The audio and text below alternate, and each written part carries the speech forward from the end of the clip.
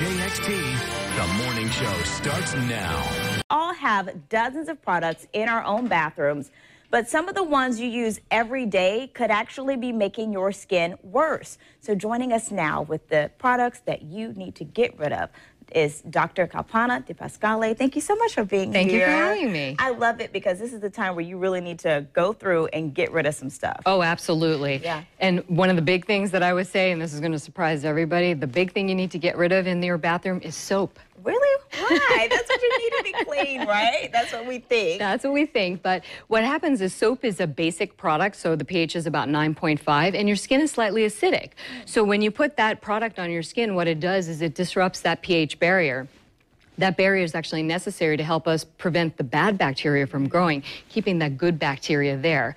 When you strip it, you get dryness, flaking, and that tight, weird feeling that you get from soap. And you're trying to put other things on, like lotions, to compensate for that, and it's just kind of like this cycle. So are there things we should use instead?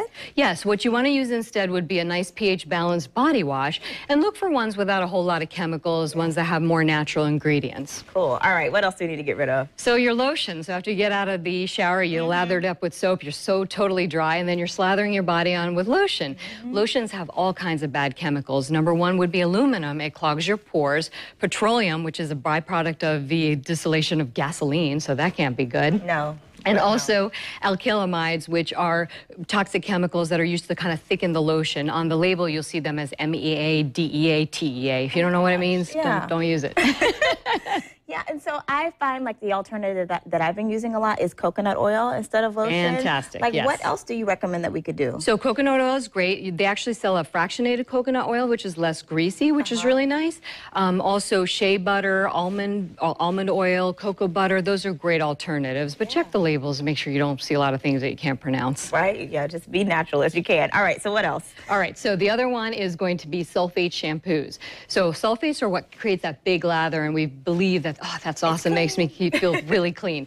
But sulfates, you'll see them on the label as any version of lauryl sulfate is what you want to look for. And what they do is they irritate your scalp, they damage the hair follicles that you already have, and prevent further hair growth. And, you know, the older we get, we want to keep all the hair we've got. Yes. So definitely not a good idea. And that's a challenge, too, to find something that I guess still gives you that sense of clean, but without all of those chemicals. So how do you approach that? So you want to find a shampoo that is sulfate-free, but you still want to check the label to make sure that it actually is sulfate-free, and try to just, don't go with marketing to tell you what's safe and healthy for you, because Johnson & Johnson manufactures baby shampoo. You would assume that's really good for you, but they admitted to having formaldehyde in the baby shampoo, which is what we use to embalm dead bodies. Not a good thing. So you really have to look at those labels and see what's good and what's not. All right, so you have one more thing we need to get rid of? Yes, makeup wipes. So first of all, people think it's a substitute for washing your face, and it's not.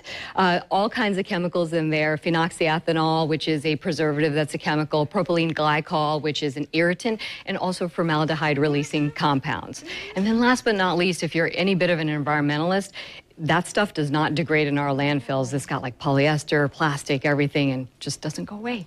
It doesn't, and I have to put in another little like trick that I use, like talking about the coconut oil that you can use for your skin. I use it on my face, and sometimes you have on a lot of makeup and you think you need those more harsh chemicals to get everything off, but you really don't. Well, so you're doing all the right things. That's why your skin is so beautiful. So, I mean, coconut oil is great because it's multi-purpose. You can use it for your skin, you can use it in hair, you can use it in your cooking. It's fantastic. And my skin does feel better, and when you really name off all those chemicals, you're like, wow, I'm putting all that on my face. So exactly. Really helpful. Thank you so much for helping us to revamp our bathrooms. Well, no problem. Get our lives and our skin together.